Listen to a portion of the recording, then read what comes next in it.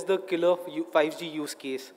So I'm Sunit Kumar. I'm a technical director with KPMG, and I'm honored to be moderating the panel.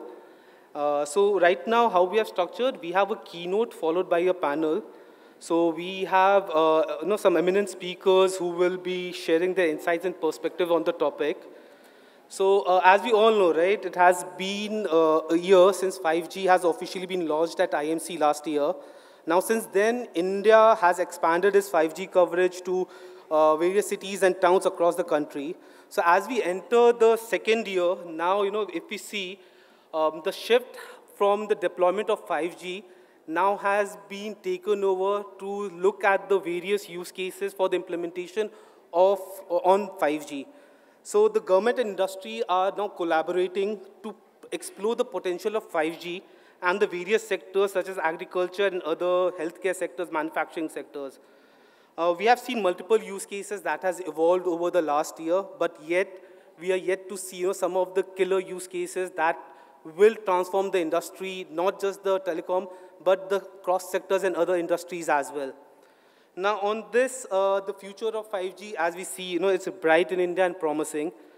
We'll be starting with the keynote. So please join me in welcoming our keynote speaker, Dr. Nyang Thia Soing, he's the head of Network Solutions, Strategic Network Evolution, Market, Southeast Asia, Oceania, and India at Ericsson. So welcome, Dr. Thia Soing. So Dr. Thia Soing has more than 19 years of experience in radio access technology, working in both operator and vendor environment. He is currently the regional head of network operations, strategic network evaluation, and Ericsson Market Southeast Asia. He specializes in the spectrum and network evolution strategy. His main scope of work is mainly dealing with analyzing operators' networks, such as the best network evolution approach in achieving best network performance. Over to you, Dr. Thiang. Right. Good afternoon, everyone. My name is Thia Soing. I'm based in Kuala Lumpur, Malaysia. Right. Good to be here. So maybe we put up the slides. Yep. So I will talk a little bit on 5G use cases. Right.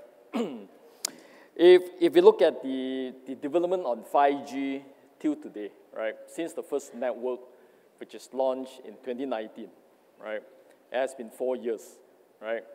And of course, 4 years, now we see more than 200 networks actually launched with 5G, right? And if we look at the first network which is launched with 5G today, which is Korea, actually 80% of the traffic in the network is actually carried through 5G, right? So 5G has been developed so fast, and the uptake is so fast, and it's actually faster than the 4G that actually having the same evolution by 2 years, right? So if we look at the 5G adoption today, right, by end of this year, Ericsson actually forecasts it will have 1.5 billion 5G subscribers by end of this year. And it's more than 20% of the world mobile subscription today, right? And in India, they start to pick up. And by 2028, we expect 700 million 5G subscription will be in 2028, right? Of course, come back to the 5G as a platform for innovation. It provides much better availability, reliability, right? It's suitable for critical communication. So all this will bring new capability to enable new use cases, right? But of course, the most successful use cases, to be frank, up to today, it is still based on enhanced mobile broadband, right? It comes to more mobile cloud gaming, right? And of course, others. But then the second most successful use cases today, it has to come down to fixed wireless access, right? Ericsson, we ourselves track the number of fixed wireless access network launched globally, right?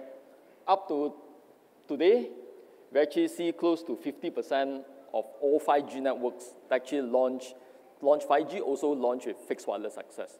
Compared to 4G, you can't really talk about quality of service, right? You can't talk about 100 megabit per second, you deliver to your home. We can't talk about that.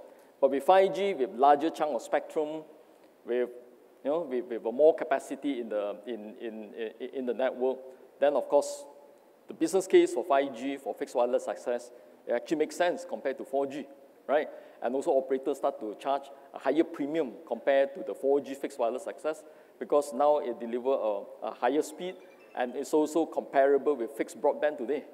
That's why around the world or even in India, you see the price actually launched on fixed wireless access and it's more or less same as the fixed broadband, right? And of course, it gives an advantage of fast time to market, right? If you look at the US, right, the 4 years they have launched, and in 2021, the net addition on the broadband is still very much based on wired line. And when it comes to last year, the net addition to the fixed broadband has shifted heavily to fixed wireless access, and it has continued for the past 1.5 years. More than 90% of net add on the fixed broadband is actually based on fixed wireless access, right? So that's why we are saying that besides the eMBB, the next or the second most successful use case is actually fixed wireless access. On top of it, you have the connectivity. Operators start to upsell on more on content. For example, the Netflix, the OTT, all this application is on top of it to try to monetize. Maybe I go to this slide first, right? Then the second, after the fixed wireless access, we actually see operators start to do a lot of slicing, right? Everyone is talking about slicing, but where is actually the real use cases? The one use cases that I see very successful, and actually it come up with multiple operators, is actually on live broadcast and leveraging the uplink, right? For example, US, this is T-Mobile, right? In a cliff diving activity, right? I mean, cliff diving, that means it's cliff and it's near the sea, right? In order to really capture the good angle, they actually fly a drone, connect to a 5G, cameras, then actually they follow the divers coming down, right? But in the event, there is so many people, right? Of course, you need a very consistent uplink to send the good quality video back to the broadcast center to broadcast to the whole world. Then you need a slicing to guarantee some uplink performance, right? To have this video in really good quality. Not only in US on the cliff diving, but also in UK, the King coronation, right? This Vodafone UK is actually doing slicing for the cameras, so you don't deploy the whole team to set up the satellite connection for the broadcast. Just with 5G, with slicing, a few cameras, make sure you guarantee 15 to 20 megabits per second, and it goes. Same for Marathon, Firestone in Taiwan. I mean, you can't set up the car, the satellite everywhere because Marathon for 42 km, right? This is the best use case to go, right? Then, of course, come back to the network slicing. Singapore, last year, they actually do something more with slicing, right? What they do is in the F1 event, right? F1 event, they deploy multiple cameras, right? And in the event, you sit on the F1 event. You just sit and wait for the car to come, boom. Then you wait for another few minutes before the car come again, right? So what they do is put a multiple cameras, and if you subscribe to this package, you actually see multiple corners using your apps. But during the event, there are so many people, and you are more or less guarantee your performance when you are actually watching using your phone, right? So slicing has been successful, not only on downlink, also uplink. The next one coming, which is the slicing for enterprise and also for consumer as well. We call it the URSP, right? The application now, it is smart enough to differentiate. If you do a gaming, they give you a different quality of service. Thanks to the OS of the phone, which is Android 12 and 13, and also Apple now, iOS 17, they support this type of functionality called the URSP, that you are able to differentiate. When you click on the application, they know, this is actually a latency related, then they give you a better latency throughout the network, right? Of course, The next big thing, of course, is come back to the network API, right? The operators has the network, right? But you need to do exposure, get the applications from outside the world, come in to tell, in this application, I need a good quality of service. Then the API will translate into the network configuration and make sure the network actually deliver the quality of service. Actually give opportunity for the operators to monetize on the northbound interface.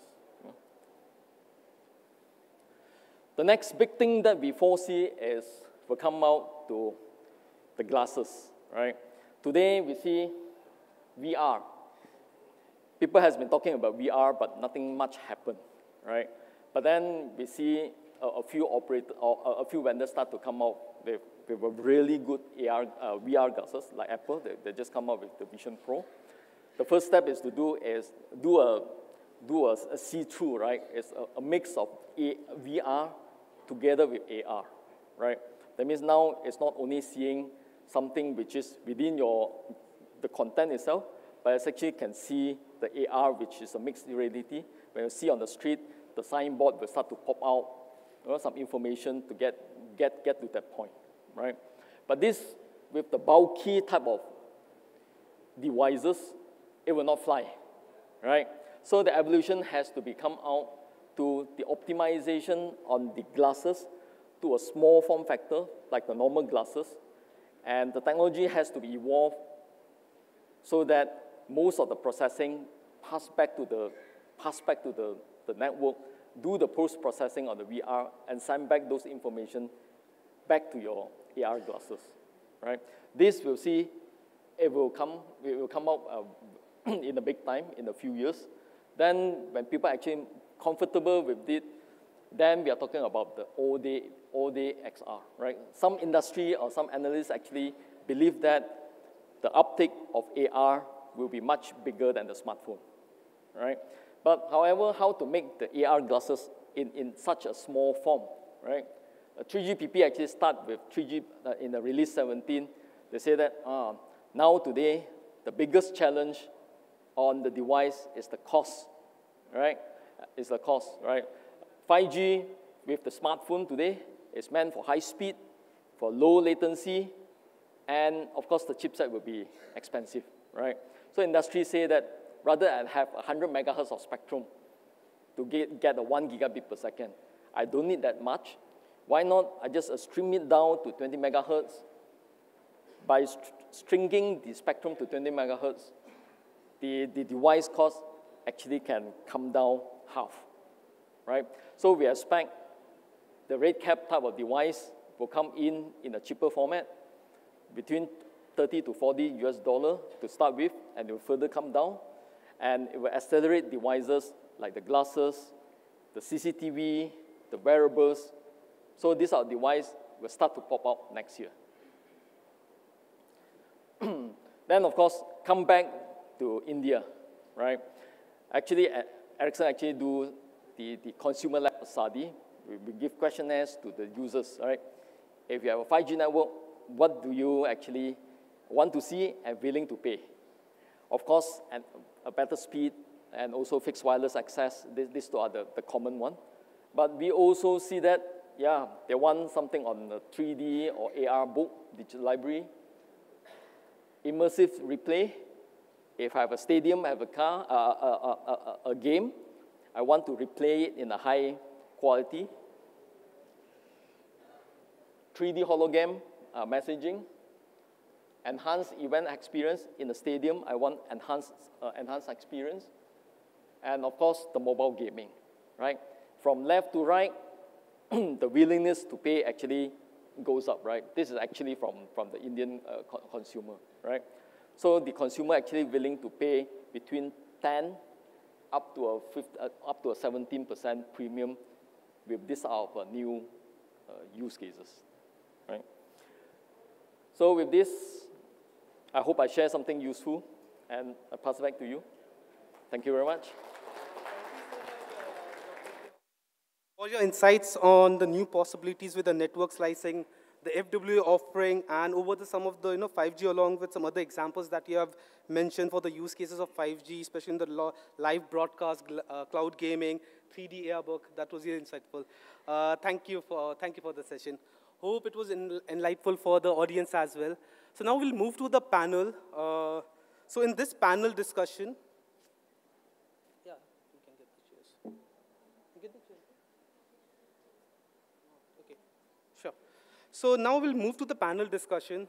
So in this panel discussion, we'll get a better understanding of the potential and challenges of 5G technology. We'll explore some of the most promising 5G use cases that can transform various domains and sectors. We'll also learn from the experience and strategies of the industry leaders who has joined us in this panel, who are the experts in leveraging 5G to create value and innovation in their organizations. Moreover, we'll also look ahead to the future workforce needs in the 5G-driven world and how to prepare for them. We hope that this session will inspire you to think creatively about the opportunities of 5G and how to harness its powers for positive impact. Now, I'll request the panelists to come on the dais. So to begin, please allow me to introduce the panelists. We have with us Mr. Shantanu Mukherjee. He's the head of growth segments in Reliance Jio.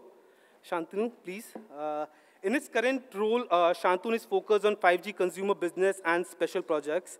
In his previous stints, Shantanu has held domestic and international leadership roles in business operations management, consumer products and services, and big data analytics. Our second speaker for the panel is Shilpa Malya Singhai.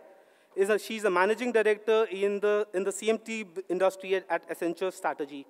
As a distinguished professional, she has an extensive background within the communications and media sector. She has consistently campaigned cutting-edge solutions, including 5G, cloud and edge, and telco and techco transformation initiatives. Her experience spans over advising major players in the telecom and platform domains. Further with us, we have Mr. Akshay Agarwal. He's the Senior Director of Engineering, Wireless System Research and Development at MediaTek. He's the global leader with more than 2 decades of technical and business leadership experience in the US, Taiwan, and India. He has played varied roles across engineering and research, marketing and business development, and organizational management. Not last but the least, our fourth speaker for the day is David O'Brien. He's the Senior Business Development Manager at Druid Software, which is the leading provider of core software for private enterprise network. He's an experienced, enthusiastic business executive with a track record of planning and executing business strategy, managing complex programs, and driving innovation in telecoms, IT, financial services, and e-health at the global level. So welcome to all the panelists. So I welcome to all the panelists. So why don't we start with, Akshay, you. So being from Jio, right? How you have seen the 5G technology evolved over the past year, and what are some of the key trends, that has emerged in its implementation?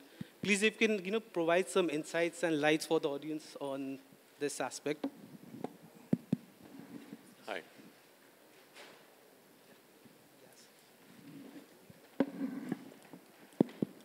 Hi, good afternoon, everyone. So thank you for having me on the panel. It's my honor to be a part of the IMC 2023.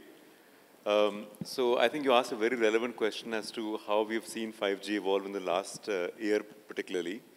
So 5G overall globally has been launched since about 2018-2019 timeframe. China, Europe, US were the first countries to adopt 5G.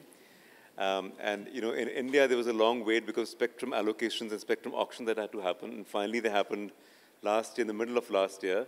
And the spectrum auctions happened in the C-band.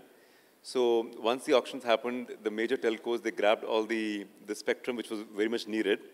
And so the C-band spectrum was deployed. And then around Independence Day, our Honorable Prime Minister, he launched 5G services in India. Ever since then, 5G actually has been in an upswing in India. So to quote some statistics, I think about 28 states right now have 5G. And there are about 300 to 400,000 base stations that have been launched in about 700 cities in India. In India, there have been 2 networks, SA, which is standalone networks, and the non-standalone networks that have been launched. So one of our panelists over here from Jio, so they have been the pioneers in the SA network, which is very challenging to launch. And the NSA, which is, which is a carryover from 4G, is the more traditional or the more conventional network that has been launched. So both these networks have been launched, and ever since these services have been launched, the number of subscribers have been increasing. So currently, I think we have about 100 million subscribers, and as the previous keynote person said, this number is expected to go to about 700 million by 2028, which is a big number. So I think 5G has been on the rise. Talking about the use cases, there are many use cases that you can see. In fact, in the conference itself, there are many agriculture use cases where you can see that 5G is helping the farmers and the agriculturists to see what is happening in their farms, or Industry 4.0, where you can see some more automation happening, or in the medical field, things are happening. But again, one of the most promising ones, again, which the keynote speaker addressed, is the fixed wireless access. So this fixed wireless access has a lot of potential, specifically in India, I would say. See, in developed countries, they have a lot of fiberization, so fixed wireless access could be, something, if I may say, nice to have. But in India, it becomes a must-have, because the fiberization that is in India is about 30% or so. So because it's 30%, you need more and more of these broadband services, which can be bought through fixed wireless access. So I think that's a pretty important one. No, so yeah. So agree to that point. Shantanu, from as mentioned by Akshay as well.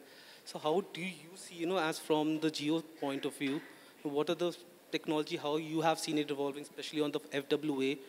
If you can put some insights and enlighten, right, what are the other cases that Geo is working as of now, or that you have worked across in the last 1 year? Because we have seen that shift, right, from every of the operators, especially Geo. Now there's a shift from not just deploying the network, but coming up with the use cases for the industry.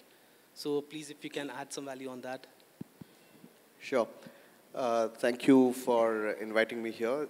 It's an honor to be here and presenting, sharing my views with the audience. And my apologies if my voice is not so great.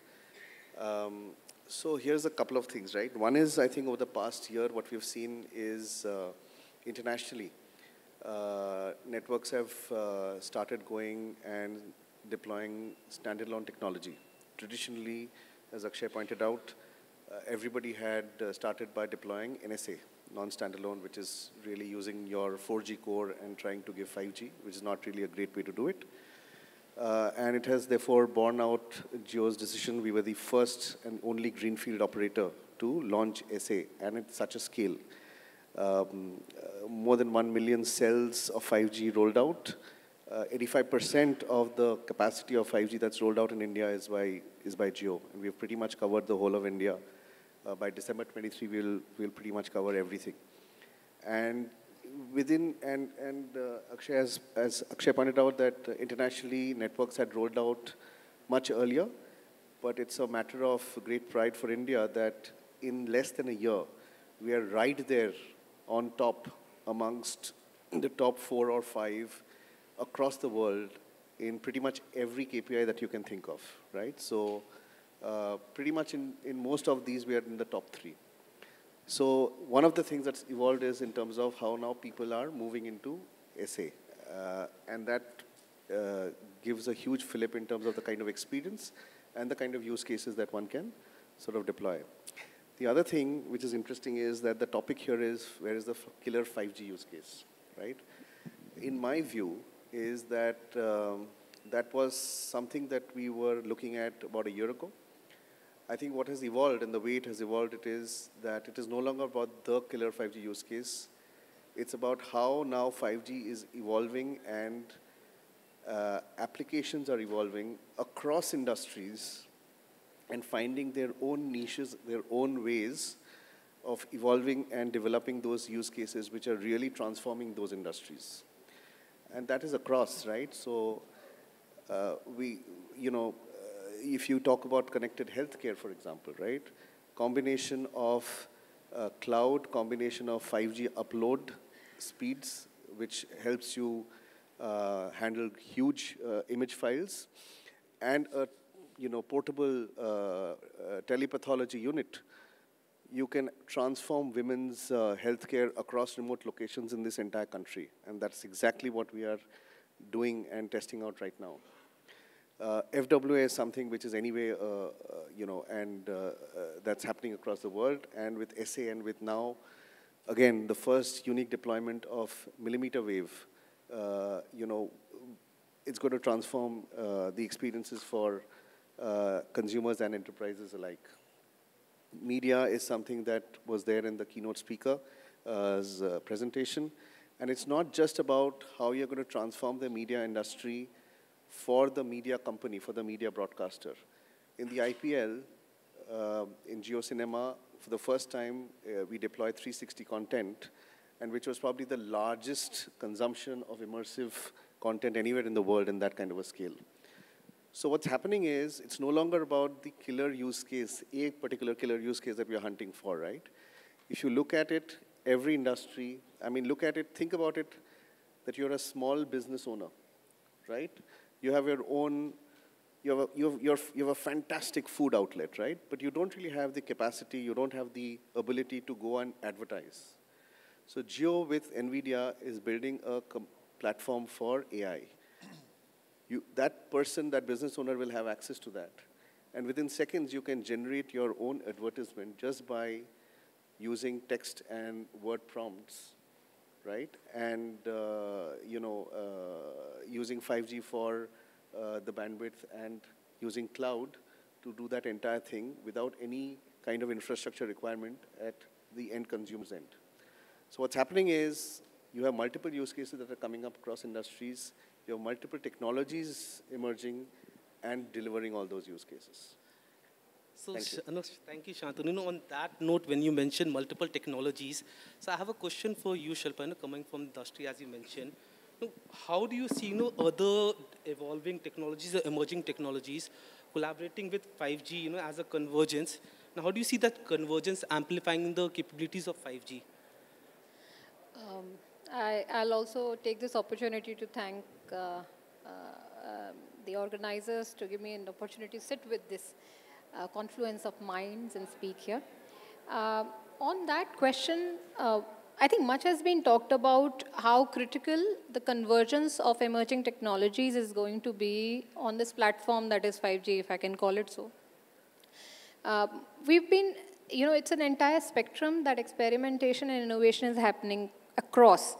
On one hand, there are the most exponential cases, and on the other, there are also some things that are commercially viable and are very much in use in application and gaining traction. I'd pick two examples that we at Accenture have seen a lot of success in. One of them is what we touched upon earlier in the keynote, as well as some mentions from Akshay and Shantanu around transforming the gaming experience altogether. So with Telstra, Marvel Stadium and Accenture have come together in a collaboration where they've come up with an innovative AR platform and a solution really, which really transforms the way the audience consumes the game. And it spans across the life cycle of consumer walking in. There is wayfinding solutions. There is a lot of pivotal digital interactions that are enabled. All of this is on the backbone of 5G. The other very, very important transformational and industry-defining work that we're doing is with Walt Disney. The Walt Disney Studio Lab is working with us to pull together a combination of what we call as photogrammetry and an immersive collaborative platform, which has completely transformed how pre-production, post-production really happens. Essentially, now they're able to take a couple of pictures and put it into the system and reimagine the entire storytelling on the basis of the 3D models that the platform creates. And without having to really go into the studio, they can collaborate across certain locations and create. So the whole creation story is transformed using all of this. And while it may not look like, it's an innovation at the confluence of these emerging technologies, it may not look like a very strong 5G use case, but all of this is only working well on 5G network and connectivity.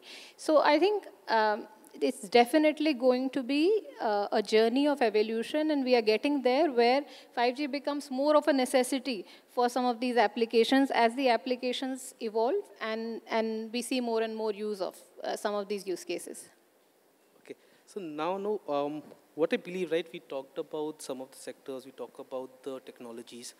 To you, David, what question that I have in particular is we have to talk about the adoption, the user adoption and acceptance of, how important you believe this is, and what are the strategies that can be, deployed or employed to encourage these adoption on a broad scale, because end of the day, it's getting the users to, use this technology, and then I think so more or multiple use cases or the killer use cases that we talked about, or which Shantanu also highlighted, that is going to come up.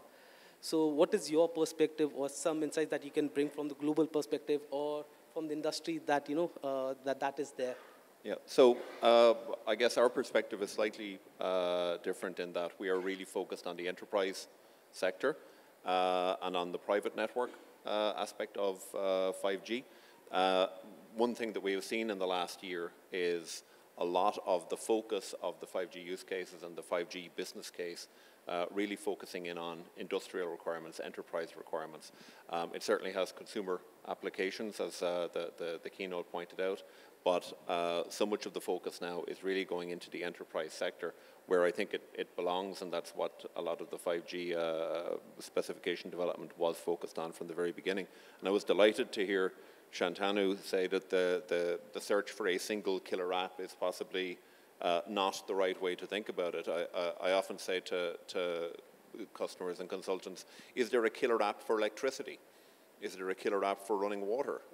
These are infrastructure developments, and the concept of the killer app tends to push businesses down a road of trying to find one thing that I will do with 5G that will justify the cost of the network, that will justify all of the investment that I need to do to deliver this network. And if I can't get this use case get this business value from this single use case, then I won't invest.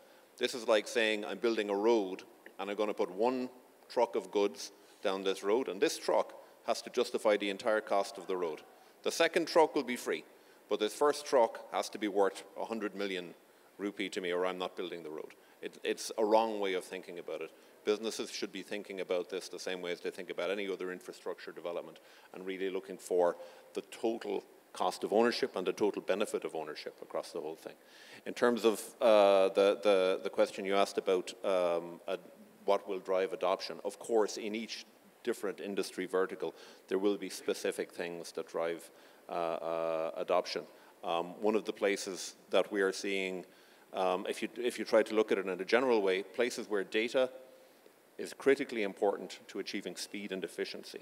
So one of the great examples of this is ports or warehouses or airports where freight is involved, where the critical business driver is to get the ship in and out as quickly as possible with the right things on it, and get the goods that come off the ship onto trucks or trains and to market as quickly as possible. So you have data, what's on the ship, where is it right now, how quickly does it need to be moved, where does it need to be moved to, and you need to move that data at super high speeds in order to deliver business value. So we're seeing huge pickup in things like location-based services, computer-based services, the coupling of AI together with the data that can come from the private network.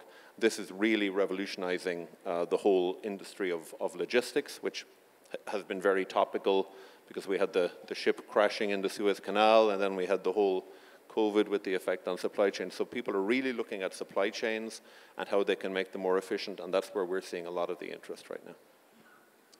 Okay. Thank you, David, on that. Shantanu, on the same point which just David mentioned, is there any specific sector, because you also talked about some of the use cases which is there for the sectors, but do you believe is there any specific industry or sector where this 5G is poised to have that more significant impact? Or what do you think, which type of use cases that will be driving these transformations? You know, I truly believe that it's not just about a specific sector, right? And of course, you know, David spoke about Industry 4.0 as part of the enterprise, which has always been the dream as far as 5G is concerned, right? Right from beginning, saying that, oh, low latency, huge capacity, and we're going to transform the automated robots and remote working. And you can see all of that, by the way, here and now, working, touch and feel, demonstrate for your, you know, see it for yourself, live demonstrations. If you, and I encourage you, if you haven't, go to the Geo booth. You will see an incredible array of use cases there. But as I said, that it's not just about large enterprises. It's not just about a single industry. It is going to benefit even that small shopkeeper or even that small store owner, right? So think about it this way, right? So 5G is the core connectivity layer, right? And it's important to have that core connectivity as ubiquitous, right? And really delivering in terms of its potential, right? And so therefore we have the SA ubiquitous 5G layer covering all of India, right? And with that kind of performance capacity, latency, speed, etc. And on top of that, you have the platform, right? With core partners coming in with that platform and delivering all of the applications, all of the use cases across different verticals. That vertical can be healthcare, that vertical can be small businesses, it can be warehousing, it can be, you know, banking, branches and operations, end-to-end, right? And so therefore you will have all of these coming in across different verticals and delivering the benefits and the use cases across all of these different verticals. I mean, think about it.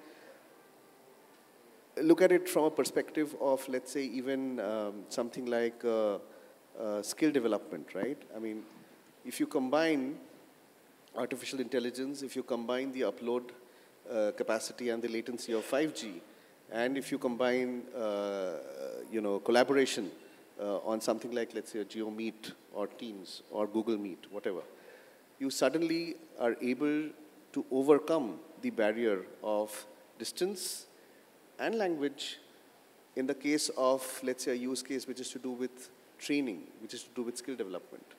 And you have a trainer here sitting, you know, let's say in a place who's delivering a training in English. And across thousands of locations, that same thing is getting delivered and received in local languages. And all of this is happening online. Okay, so that's AI, cloud, 5G, all coming together, and collaborative tools all coming together and delivering that, right? So in my view, you are going to see this evolving furiously and very, very fast. And you will see pretty much this getting implemented and the benefits getting deployed across industries, right?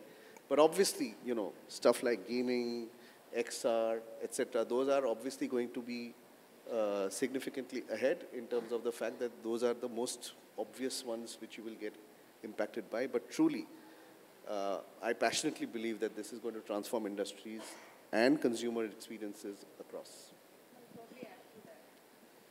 Please, Shilpa. See, I think when it comes to Industry X or B2B domain, we need to start thinking a little differently in terms of, you know, there is a lot of questioning around where's the killer use case, where's the killer use case. I think the basic thing to understand and the approach that needs changing is that many of these technologies are going to be foundational when there is a transformation already in the play in the industry. So some of these use cases are automatically popping up as there are some inflection points in the industry and there is infrastructure modernization or there's a digital transformation that is undertaken by a particular industry. And I'll give you an example. We started working with one of the mining company, largest mining companies, and we started discussing about 5G use cases. For some time we put that agenda aside because the conversation then involved into digital transformation and total digital transformation, of which then over a period of time by natural course of how the digital transformation went, several use cases emerged, and they are in action on the ground, implemented today, which require 5G networks. So I think the approach of looking for a use case, going after it, is probably also not the right lens. There is an evolution of the industry and the digital transformation lens that we have to put, and then the rest follows.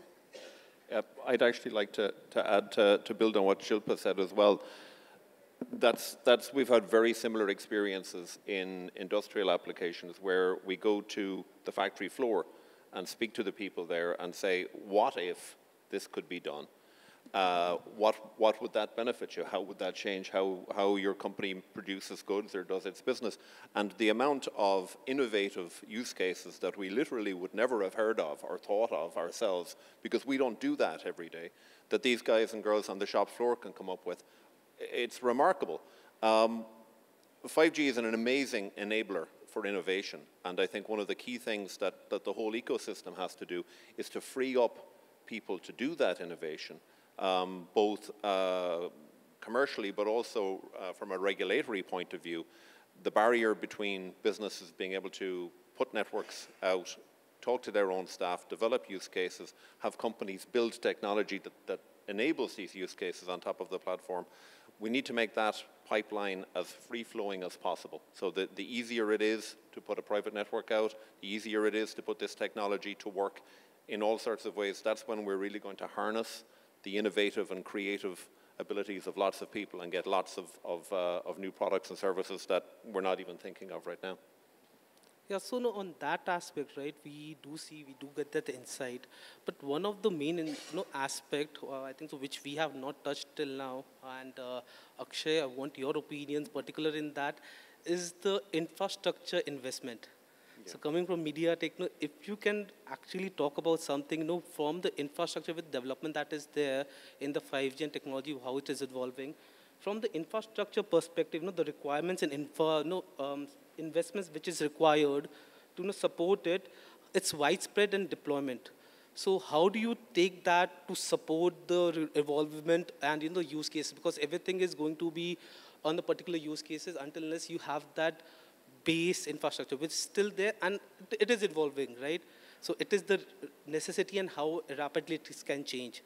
I think that's a very good question. So I think what I'd like to say, first of all, is the onus of infrastructure investment is not just on one particular entity, such as the telco. It should be mixed and it should be shared by all the players who are responsible for democratizing 5G. So let's start with I would say the government, for example. So I think what the government would need to do is they would need to subsidize certain things. For example, Make in India concept. All the base stations that are being deployed or all the devices that are being made, if they can have some good policies, we can have more and more number of base stations that are deployed at an affordable pricing. Talking about private 5G networks, I think one of the issues in India is that, there is no spectrum that is being allocated by the government, to deploy this private 5G. So if government is able to, come up with some spectrum, the 5G networks could take off in the private space. So secondly, I would say, okay, so that's from the government perspective. From chipset companies like MediaTek, I think it's very important for us that we continue to innovate and put more money in chip development so that we are able to come up with more and more chipsets so that we can have affordable devices. We have a Dimensity series of products which have been powering about 40% of the 5G handsets that are sold worldwide today. So we should get that number up to 50% and more affordable. The third thing I could probably think about is that fiberization is very important. So you need to get more and more fiber out there so that connectivity is increased. And wherever fiberization is not possible, have more fixed wireless access devices. For that also, it is important that the ecosystem is able to come together and make attractive 5G plans.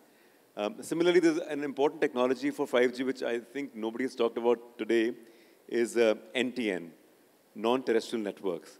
I think that's very important because you'd be amazed to see that worldwide, there's about 50 to 60% of the geographical mass that is not accessible by base stations. So how do you access that? And that could only be done if you have these networks out there which can talk to the satellites and satellite communication happens. So thankfully, 3GPP has got something called NTN, non-terrestrial networks, which have been standardized, and MediaTek has played an important role in that. We've got some devices out there which can do some messaging and some phone calls. So that is a key technology. And also, ecosystem players have to work together to come up with some partnerships. For example, MediaTek and Ericsson, we did a partnership on RedCap devices, which the keynote speaker also referred to. These RedCap devices are something which are low-energy devices, which can make the deployment more easy. And last but not the least, I think onus is also on each one of us as users to give 5G technology a chance and adopt it in some way or the other in our lives so that it could be more meaningful to everybody. Yeah. Sorry, just one quick thing, and I'm glad you mentioned NTN. So if you go to the Geo booth, you can actually go and test out space fiber. Yeah. And we are the only operator who has a gigabit connectivity on I saw that. NTN. You can actually go and test out. We've deployed it in Gir Forest. You can actually live test out a gigabit connectivity on satellite at the Geo booth. Yeah, you got air fiber and space fiber. Very impressive. Yes, sure. Thank you for that, Shantanu and Akshay.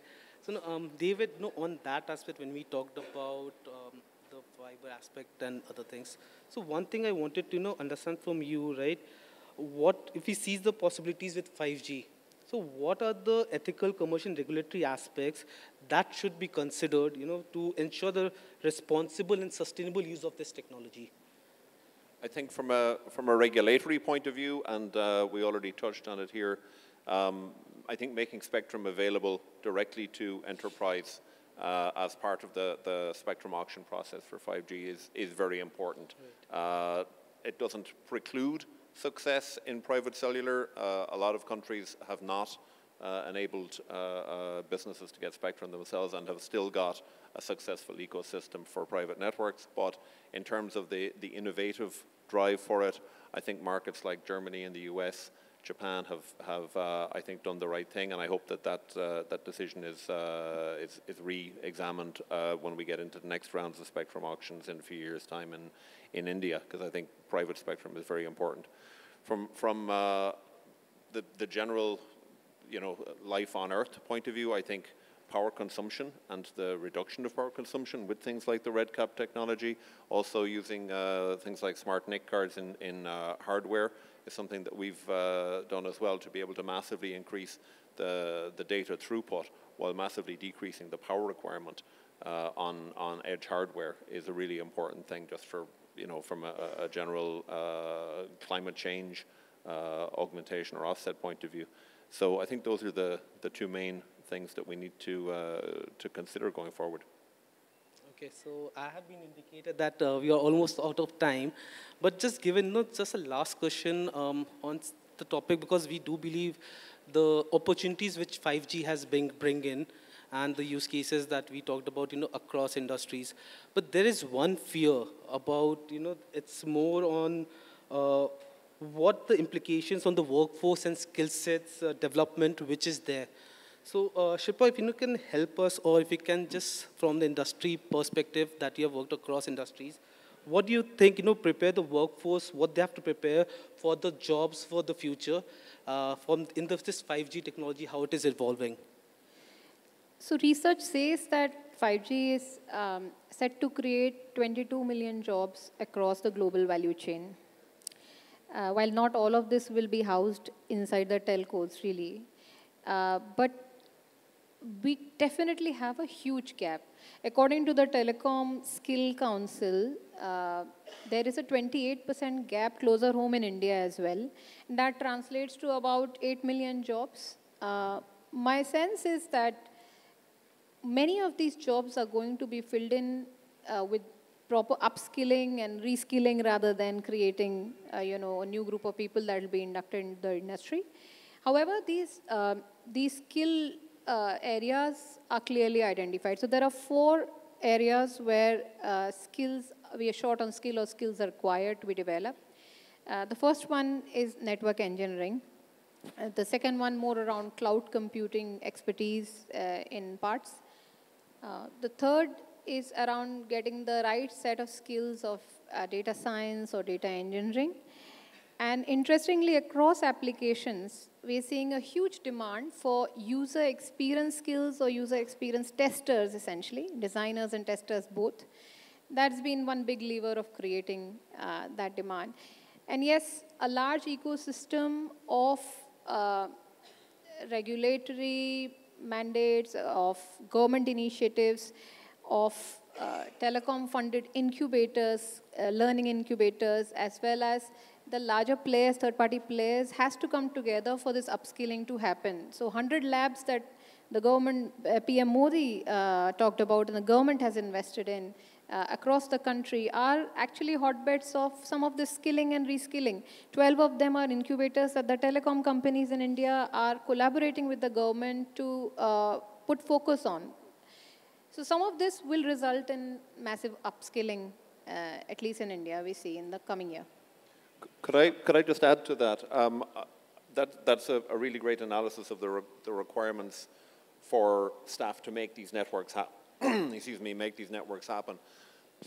But I also like to look at it from the point of view of the impact on workers who are not in the telecommunications industry. And there is a certain amount of fear that AI will take your job or massive automation or digital transformation will take your job.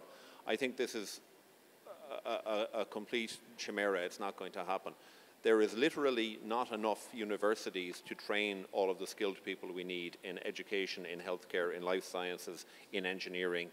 The way that we do upskilling and education and training has got to transform because we are literally not going to have enough skilled people the way we do education and role formation today. And the power of ubiquitous 5G, as Shantu pointed out, the power of this to radically transform the way we do education and upskilling gives us the chance to virtually have 10x the number of universities and training schools that we have today.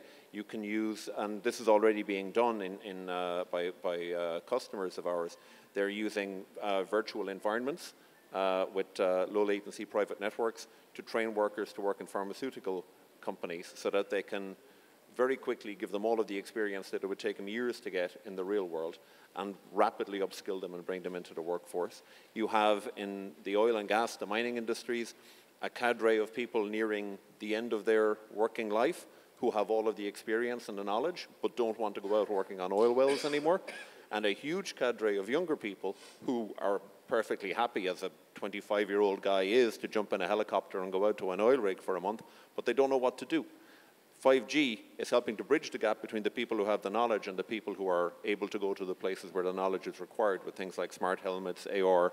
The impact of 5G technology on how we do training and how many skilled workers we have, I think is going to be transformative. I don't think 5G is going to be bad for jobs. I think it's going to be bad for bad jobs, and it's going to create a lot more good jobs. Thank you for the insights to all the panelists. I think so it should be an intriguing sessions for all the members who are here. To the audience as well. I think so we are out of time, but if you allow, if audience has any questions, we can take 2 or 3 questions at max. So if there's any questions from the audience, I think so the panelists, and we will be more than happy to take that questions if there's any. Since we are almost out of time, if there's no questions, then we can wrap this up. Yeah, please.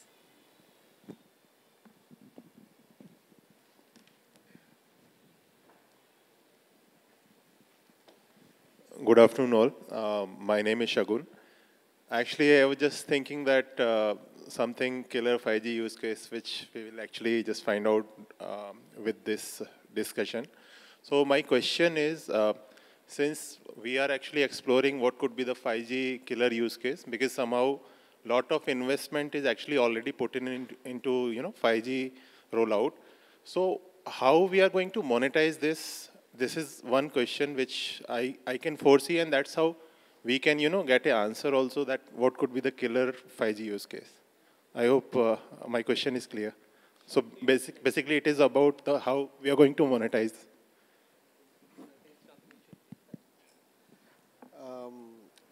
See, what we said is that you don't really have a killer use case. I think that's what we said, but what's happening is that 5G, along with emerging technologies, AI, cloud, is really transforming multiple industries at the same time, right?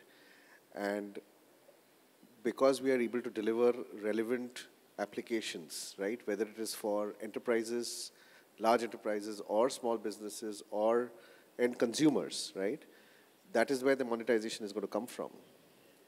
So if you are, let's say, as a consumer, if you are an avid gamer, and Jio tells you that, hey, listen, you're an avid gamer, and I can give you a slicing-based service, which will give you an edge over others who do not have that in terms of great latency, and you are going to win every time, you're definitely going to pay more for that, right? And similarly, across all of that, that's what's happening. So therefore, that is what you will see, you know, as we go along, and that is where the monetization is going to come from. That entire concept of saying that, oh, let me go after a single use case, and I think David really explained that very well, is really not happening, right? What's happening is that you will have hundreds and hundreds of use cases, which is going to really deliver that monetization. Let me also add to that. I think I touched upon this earlier as well, that we are looking for one killer use case, and Shantanu said that maybe that's not the right approach. Look, I think we are all looking for that use cases because there is a certain amount of investments that have gone in. And the question of monetization comes because we are trying to reap benefits for the industry, for the entire global value chain that is there. And if you look at what's working, that's where the use case is. So, like for example, fixed wireless access. Shantanu spoke about it, Akshay spoke about it. The current numbers look like we have about 100 million connections around the world. And looking at where Jio is going, another 150 will be added right from India. I don't see a challenge there at all. In any case, with or without India going there, there is about 300 to 400 million forecast in the next 5 years for an FWA. And the typical ARPU for this broadband is at least 4 to 5x, depending on which country you are. So there, you have your monetization lever, which is FWA. So I think while the industry is going to evolve, and gaming is a B2C use case, and use cases are there, immersive experience will pop up. But what's working is something that we can't put aside. That's one of the important use cases that is really bringing in the money. Yeah. Just to add on, as Dr. Theosang also mentioned in one of the survey, the users are willing to pay 10 to 17% premium on the use case, different types of uses, which there can be on the 5G network. So there's where your monetization also comes up, where the more premium rates can be leveraged. Yeah, Sunit, thanks for the clarity, but just want to add, because currently we are actually just implementing 5G, and the talk of 6G rollout is also started, right? And the way yesterday even PM also mentioned that we should, set the barriers for, 6G rollout. So somewhere we have seen 3G, because whatever investment we have done in 3G was not monetized completely. Then we came into the 4G era. And currently we are into 5G and we are talking about 6G. Mm-hmm. So somewhere I was just linking, because when you are adding 1G into network, there is an investment of lakhs of crores of worth, right? So somewhere that monetization was actually hitting. So that's what I asked this question. Yeah. I think that's a very good point. So I'd like to put a little twist on this. I mean, people may or may not want to hear this, but when 5G was being launched, there was a lot of hype that was created around this. There will be like sub-latency, and all this, et cetera, was being done. So yes, some of those things have not come to reality. Hopefully they will do come to reality. So while we're defining 6G in 3GPP conferences, I think people are very much aware of the fact that, a reality has to be set in, when you're defining a new standard. And because of which, what's happening is when 6G standards are being defined right now, they're in the very early stages. I think a lot of focus is being put on the use cases and how realistic they can be. So far, things like immersive, holographics, or low-energy devices are the use cases that they're thinking about in 6G. However, companies are cognizant of the fact that, given the 5G experience, we have to be more careful in defining the new 6G technologies. So I think you're right there. Very quickly, I think it's the scientist's job to look out and go 6G, 7G, and I think it's the engineer's job to actually build 5G. and the business people's job to make business make a profit from doing 5G. So my word to the 3GPP committees is always, take another 5 minutes for the coffee break. It's okay. We don't need 6G for a good few years yet. Thank David. My question is to David. David, you mentioned about B2B, and we are talking about use cases. I definitely, I visited the airport, When I check in, it takes 2 hours for me to, board the aircraft. If we talk about future, right, I want to just check in my luggage on the trolley, and trolley takes it to the aeroplane. I just sit in the aeroplane, board the, aircraft, land here in Delhi, right, go to the conference, right? And you have cameras there. Scientifically, we can see that you can recognize a person not only by face, but by also the way they walk, right? So, and we need high-speed internet, 5G for it. When can I go to a future-ready airport? How far we are from a future-ready airport where things just happen on the network? Thank you. That's great vision. Anybody who had to fly to get here dreams at some point of being able to just get out of the car or the taxi and without breaking stride, walk straight through the airport and get onto the plane and sit down and have your bags magically float behind you. When is that going to happen? This is the border between technology and regulation. And this is always the tricky bit, because regulators have to be focused on worst case analysis rather than best case analysis. They have to look for ways to stop things happening rather than ways to enable things happening. I think it will only happen when regulators and security officials and government officials have supreme confidence in the technology. And I think that will come when they start to adopt it themselves. And we're seeing in India, thanks to the government's foresight on this, they're starting to do a lot of e-government applications. And I think this is the first step towards building that confidence. In terms of when this will really happen, I'm not betting that when I come to IMC next year that this will have happened already. But I certainly do believe that this is the way we will go. We're already seeing it in shopping, right, in some pilots in the US, where you go in, you pick up your goods and you leave, and the system figures out how much you owe and takes it out of your bank account. So it will happen. I'm just not betting on it being next year. Okay, I think we're almost out of time, so we are already extended. So if it's just a short question, we can take it. Sure, thanks. So in the earlier discussions on enterprise digital transformation, it was a very interesting point that was laid out by the panel. They said that 4G was the driver of digitizing front end in India, and 5G will be the driver of digitizing the back end. Which means that the entire focus as of now on 5G and monetizing 5G is on enterprises. Now, that's where I wanted to put this question, that while we are not discussing a killer use case here, but is the focus solely on enterprises, because the consumers are getting 5G experience currently for free? So what's the take on that? I would say yes, and my friend from Geo would say no. No, let me clarify. What I would say is that it is not only from enterprises. You heard Shilpa talk about FWA, which is what we call as air fiber. Jio has an ambition of connecting 200 million homes on air fiber. And that is where the money is coming from internationally at this point of time, right? That is not enterprise. That is absolutely consumer. It's connecting your home and my home and giving high-speed broadband experience, right? And by the way, that is going to transform enterprises as well, because you have hundreds of small and medium enterprises. You have, these business parks, etc., where it is a task to provide optical fiber broadband, right? So it's going to transform not just the experience for consumers, it is going to transform the experience in terms of what they need right now for small and medium enterprises as well as some large enterprises, right? So effectively, what we are saying is that your,